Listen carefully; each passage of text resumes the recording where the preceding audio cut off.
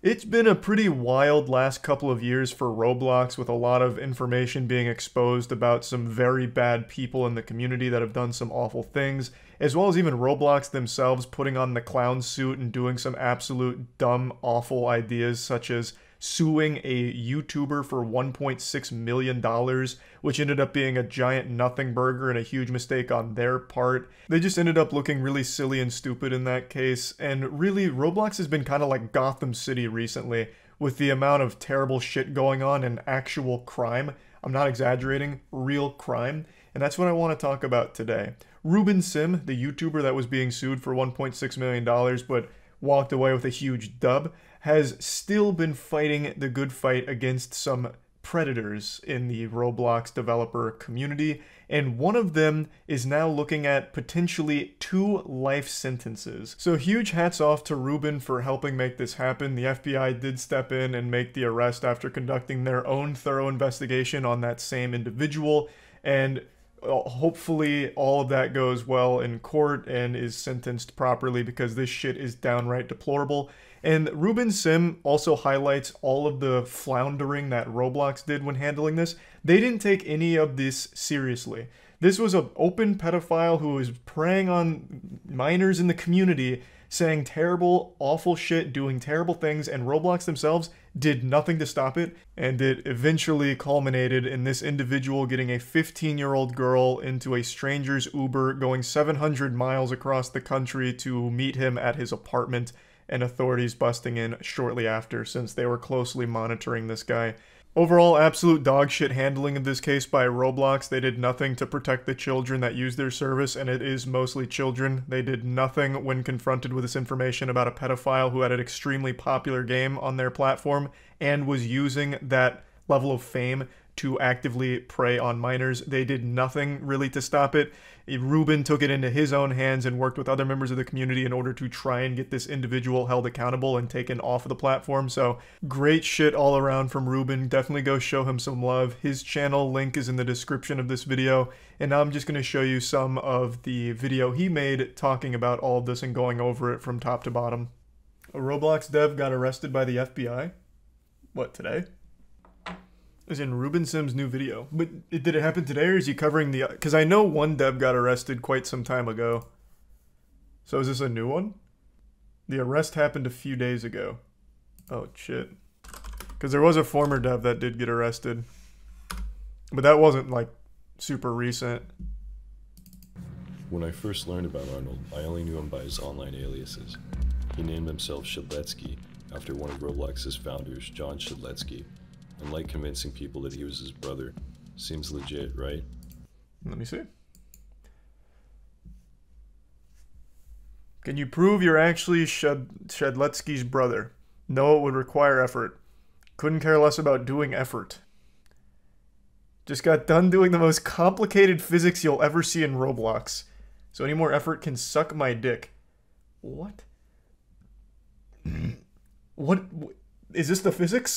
He sent a screenshot of, what, a Chaos Emerald or something? Like, what is this supposed to fucking be?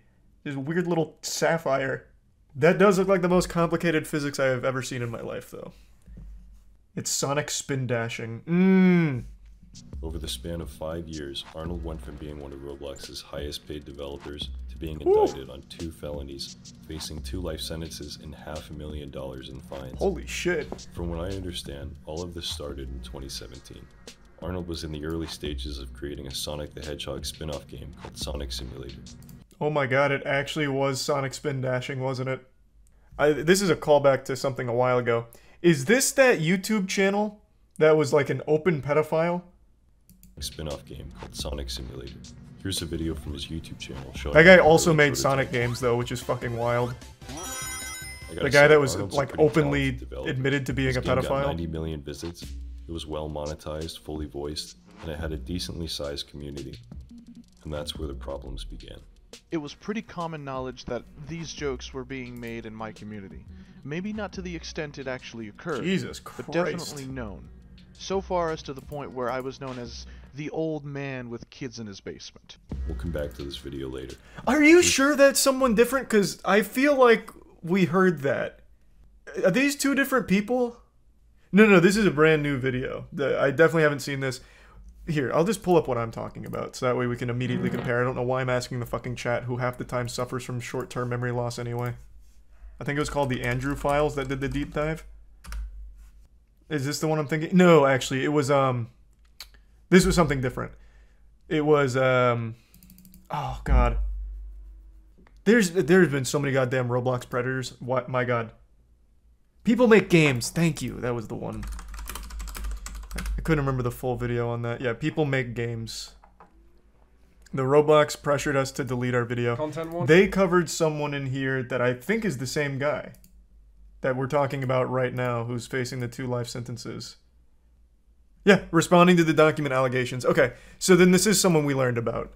I really thought it was familiar. Yeah, because the Jeter Man YouTube channel. Apologizing for the things I've said. Yeah. I know I shouldn't have said those things regardless of the context. Moving forward, I will not have this behavior. Okay. So this guy finally got justice delivered then from the sound of things here. You're the reason I'm going to end fuck? up behind bars. Wow, that one aged well. These are just a few of the messages Arnold Oh, he sent to wasn't this young wrong. girl, and she wasn't the only one. My sense of humor has always been very harsh, dark humor, if you will. Ugh. And while it doesn't excuse my behavior, it does reveal that I had no intention on moving on any of the things I said. I can just hear the fedora in his voice. Right now he's got a pinky up as he's saying these things. Ugh. Christ. By the way, Arnold uses a voice changer to make his voice sound deeper. Here's what he actually sounds like. What? Moving forward, I will not have this behavior. This shouldn't have been a joke in the first place. He was very careful with what he said because he knows not to step over the fine line of joking around. Yeah, that's the impression I got from seeing these messages. Yeah. That seems like a guy who's... He knows where to tap dance on the line between right and wrong when it comes to jokes. Interesting. Obviously, the DMs that were exchanged between Jaden and the victims were not okay. Also, there's nothing quite like calling minors to prove you're not a pedophile. Quite the big brain strategy. No, look, I'm not a pedophile. Here's a 17-year-old on my payroll who can say such. Towards the end of the video, he shifts the blame onto the 12-year-old and calls her an attention seeker. First things first. Red, what I said to you earlier about my apology was completely sincere, and I hope you can someday let go of this hatred. However, I will call you out on this because you cannot be claiming to be an angel. Yes, victim blaming the child. What's really sad is looking at the like-dislike ratio here. He didn't, like, get slapped down with the dislikes. So he must have actually had support from the community, which is fucking crazy. Since the video is over half an hour long, I created my own video breaking it down in less than 7 minutes.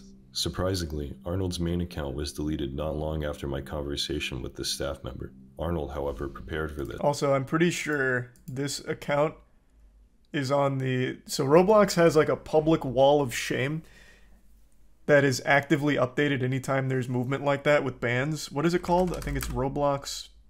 They have like an FBI's Most Wanted for Roblox, and I can't remember what they call it. Does anyone remember? Is it terminated players? Because I remembered it being more than that. But there's like a different one, though. That's like much more focused on like the worst of the worst. Is it oh, it's controversial.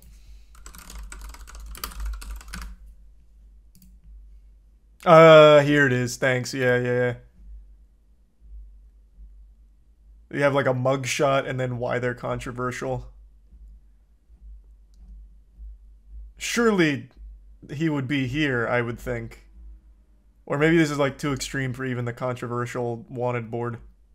On September 9th, 2021, his account was terminated for swearing in front of a Roblox intern using voice chat on one of his alternative accounts.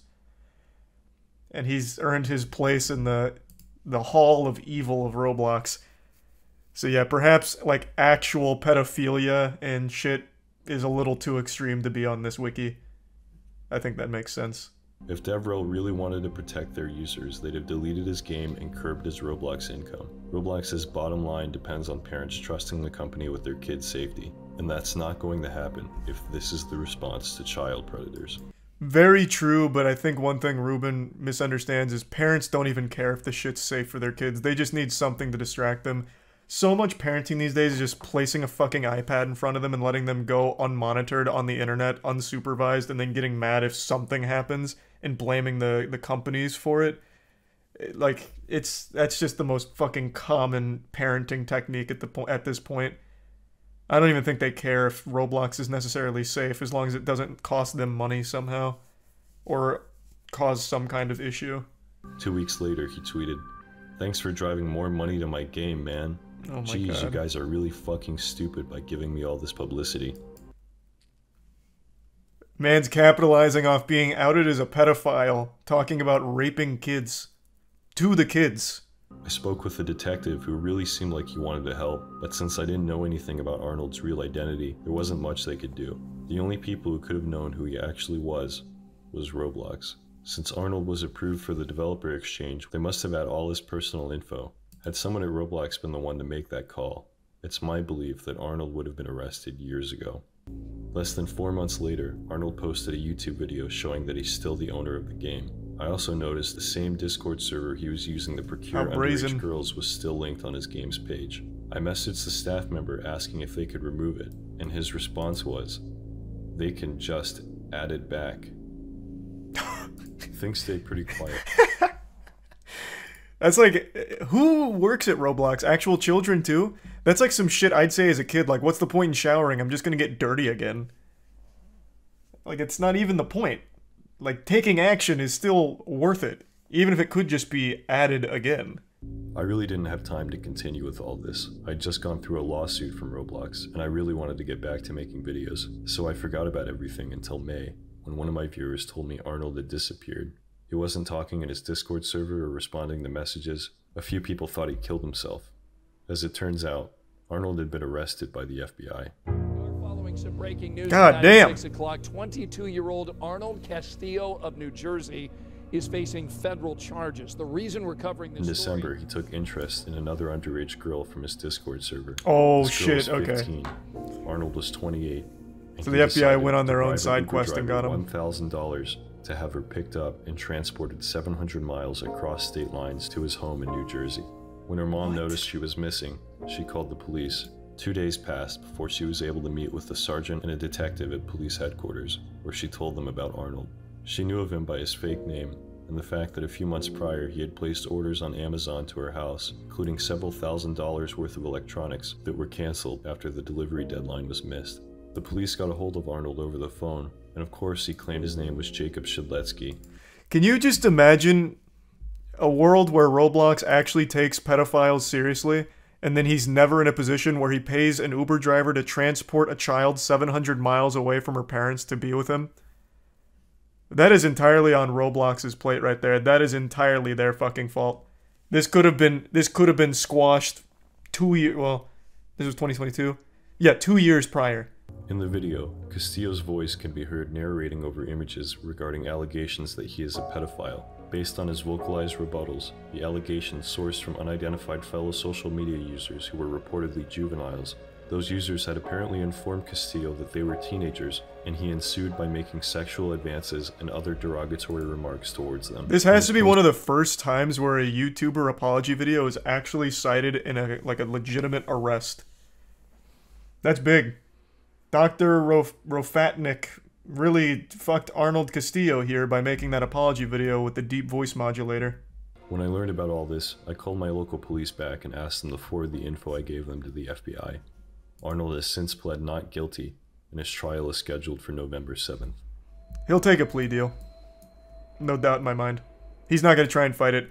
With the overwhelming evidence and a physical sting operation that observed a minor going into his apartment after being reported as missing, and then the $1,000 bribe to the Uber driver to bring them there, and getting all of his messages, no shot. He's going to take a plea deal. Really fumbled that one there, huh, Roblox? This is still all supposed.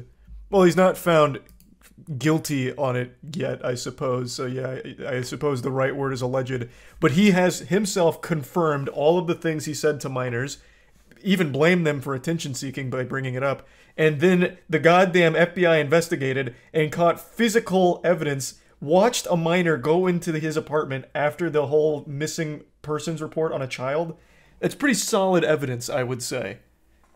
I think we can at least surmise with a high level of confidence that not guilty is probably not the right word here. God damn. That is actually crazy. Good shit, Ruben. Ruben is actually like the Batman of Roblox. Even though he wasn't the one that ended up leading to the arrest of the Predator, I still think his information is going to be integral to the case. They found the apology video on their own, but Ruben compiled like all other relevant information to forward to them. So now this guy's facing 2 life sentences, right? Is that what it was? Yeah, 2 life sentences. And this could have all been avoided. Well, this guy was a pedophile before Roblox, but the actual victim going there in person could have been avoided had Roblox just done the bare minimum of taking a pedophile seriously. At the very least, he has been caught, which is more than we can say for the other predators from Roblox that we learned about over the last year or so.